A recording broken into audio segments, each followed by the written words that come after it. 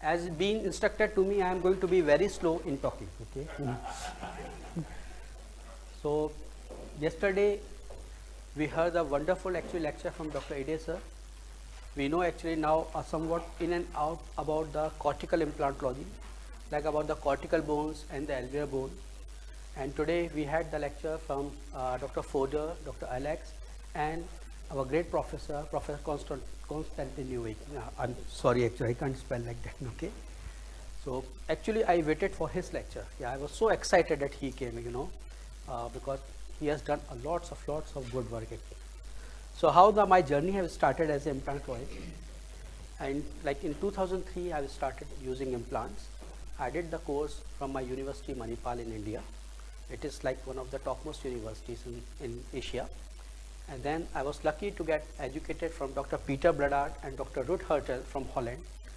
They came to my university. So we had the proper base. Actually, I got the proper base of implantology. So I started using the conventional implants. And in 2003, I did the sinus lifts, open sinus lift, closed sinus lifts, chin grafts, and everything except the nerve repositioning. Till now, I have not done the nerve repositioning, but I am doing lots of implants by bypassing the nerve. So like, and then from 2007 actually I did the advanced course in Valladolid, Spain. At that time they were using actually like this bone and the palatal bone for the grafting and everything. And then I got lucky that I started using the immediate functional loading of basal implants. I saw the videos and I saw the video of Ide sir, and like from 2009 and I started using the basal implant. I got lucky. At that time sir was not available for a month. He got married in 2010, and then I got lucky to start assisting him. So till 2009 and actually I was a dentist. From 2010 onwards I'm an assistant of Dr. Stephen Ide. So like then in like I'm a conventional implantologist. So I don't say actually that wherever the need is there you should not be using the conventional implants. But later on actually my experience is like that in all of the cases, 99% of the cases, I complete the case with immediate functional loading by using the basal implants or cortical implant or the strategic implants. And there are two lectures are there. First of all, as I was given this topic, the restoration of atrophic mandible by bypassing inferior alveolar nerve. And the second, my very good friend, he is very experienced, but he got some busy, he got stuck up actually. He came to Zagreb, then he have to fly back. So I will be utilizing his time also. So then I am going to lecture on the aesthetics and on the re-osseointegration of the basal implant that was not possible in conventional implants. Okay. So my first lecture is like restoration of atrophic mandible. Yeah.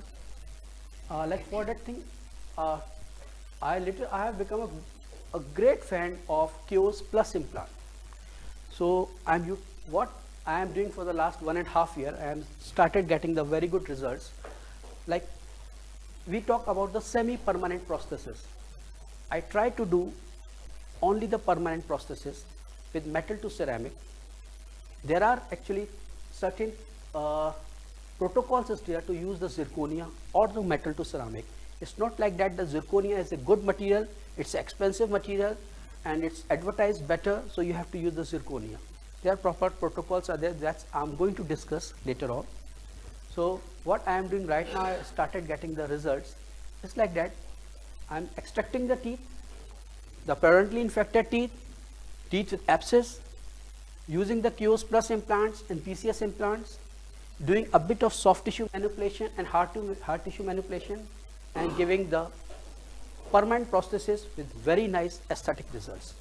I was successful in like more than 80% of the cases. I will be improving myself. Okay, so I'm going to share it here. So that's like restoration of atrophic mandible. And this is my own way actually to do it. We just heard actually from Professor Konstantin. He's using a piezo surgery. I was also using the piezo surgery like from 2004 onwards or 2005 onwards. But right now that machine is lying down somewhere else. Okay, yeah, because I don't know. I opened that machine